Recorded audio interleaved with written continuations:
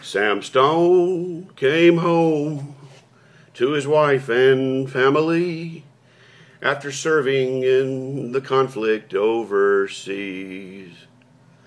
And the time that he had served had shattered all his nerves and left him with some shrapnel in his knee. But the morphine killed the pain, and the grass grew around his brain and gave him all the confidence that he lacked.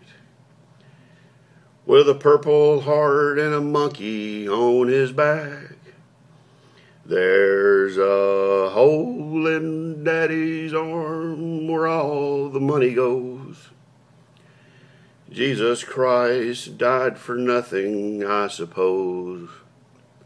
Little pitchers have big ears, don't stop to count the years, and sweet songs never last too long on broken radios.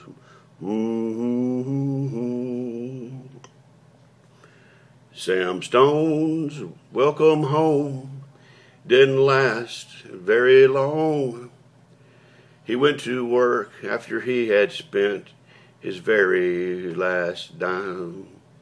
And Sammy went to stealing when he got that empty feeling for $100 habit without overtime.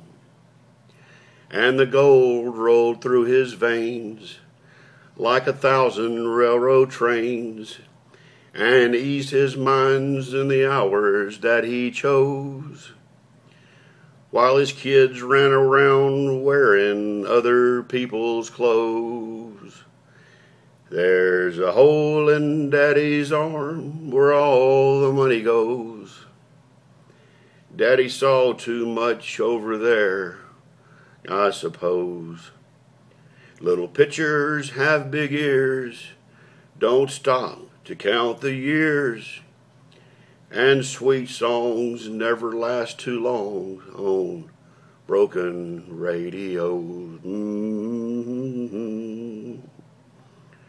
Sam Stone was alone when he popped his last balloon, climbing walls while sitting in his chair. Well, he played his last request while the room smelled just like death, and an overdose hovered in the air. But life had lost its fun, and there was nothing that could be done but trade his house that he had bought on a GI Bill for a flag-draped casket located on some hero's hill.